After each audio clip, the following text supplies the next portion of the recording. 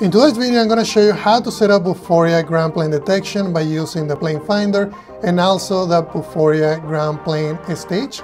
I'm going to also be using the mid-air placement to basically place objects in the air as it relates to the position of the planes and the camera. So let's jump into Unity and start working on it. Alright guys, so we're going to start by simply looking at the scene that I have in here, which is ground plane. I also have another scene called mid-air, so they have nothing in them.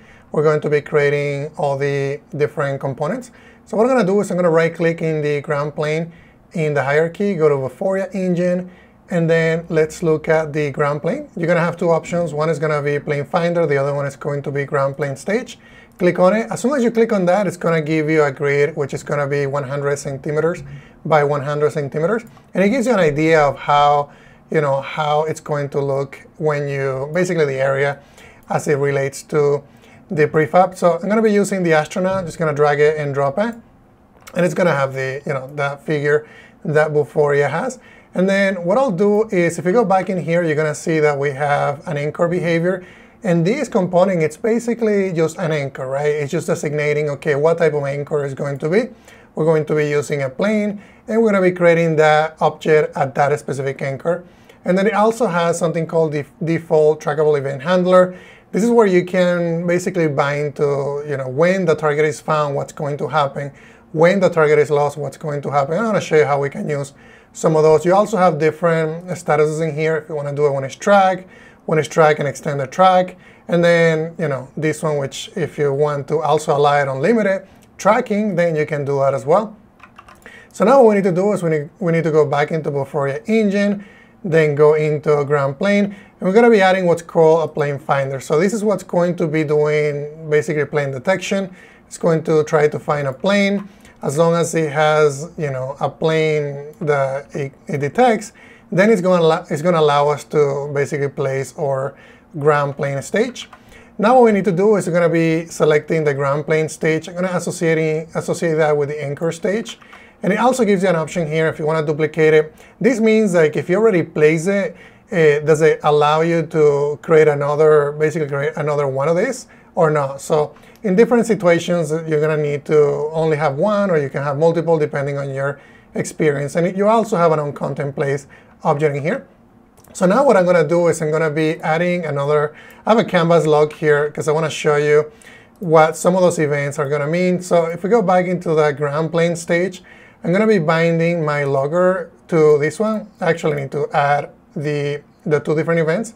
And then the logger is just basically a way for me to log information. So if I go back into here, you're going to see that now I have a canvas with the log entry, just something simple, just so that we can see the events executing. Then I'll go here, and then this one is going to say the on target was found. So I'll just do on target found. And then I'll just copy that, and then on this one I'll just do the same thing. I'll just do on target lost. And this is going to be helpful because I want to show you how those methods are going to get executed. And then if I go into plane finder, I'm going to bind the logger also to the on content place. So when we place the content, we're going to be able to see the information. I'm just going to do log info, and this one is going to be on content place. Let's go ahead and go back into the stage. And on this one, I'm just going to do a different method. Let's do a warning so we can see that we actually lost the target. And then what I'm going to do is I'm going to hit play. I have my camera already connected, and I'm going to be emulating that with one of the different assets that Vuforia provides. Let me go ahead and go back in here and make sure that we have that assigned. So one thing that we didn't do is we didn't add an AR camera, and that is going to be the first thing that you need to do. So what you need to do is go into Vuforia Engine, AR camera, and then drag it all the way up. And I just like to start with that and then adding everything else. That's the most important thing. And then go ahead and hit play. Once you do that, it's going to basically use the webcam in my case, because that's what I set as the default. And you're going to see that I now have, it's basically a test image that Vuforia provides. And you can see that I have the indicators. And if I want to place that object, you're going to see that now I can place the object, right? We have the astronaut. If I want to rotate it, it should also rotate with it. And it's not really accurate with the webcam, but it does a pretty good job, in my opinion. So remember that setting that we had set on the plane finder where we can basically place multiple. So I could go in here and place another one, and I can place another one and another one. And that's because of that setting, right? Like if I only want to allow one, you can just uncheck that. I'm also going to be adding a light because the model it doesn't look really clear to me. And I'm going to hit play one more time. And now we're going to be, let's go ahead and position my camera. You're going to see the indicators are showing. And now, it shows the model correctly. If I go back and I try to place another one, it's not going to place another one. It's going to reposition the existing one, which is great, because that's pretty much what I wanted to do. So that's how that works. We can also see the on-target found was executing. If I go ahead and, let me see if I can move it around. It looks like it lost the target because I repositioned it, and then the target was found, and then it basically plays the object. So now we know that this is working. The other question that you may have, and I covered that in the previous video, is, okay, Dilmer, I want to test it with the webcam. What do you do to do that? All you need to do is just make sure you go to the settings on Vuforia, and then make sure that you select webcam. If you want to use a simulator recording, you can do that as well. Or if you just want to build it to your device, all you need to do is just go to Build Settings, make sure you have Android selected, and then connect your Android device and then build it or build it and run. Okay, so that is going to be ground plane. So now that we have done that, how we can do mid-air positioning, and that's where we can have basically a prefab in the mid-air. And I'm going to do something similar here. We're going to start correctly, right? We're going to do the air camera. Make sure that you do that, and then if you go into the settings, have webcam selected. And then the next thing that I'm going to do is I'm going to go into my Vuforia engine, and instead of using ground plane, I'm going to be using mid-air. And we're going to be adding the stage first. It's going to be the anchor, the object that we're going to be placing.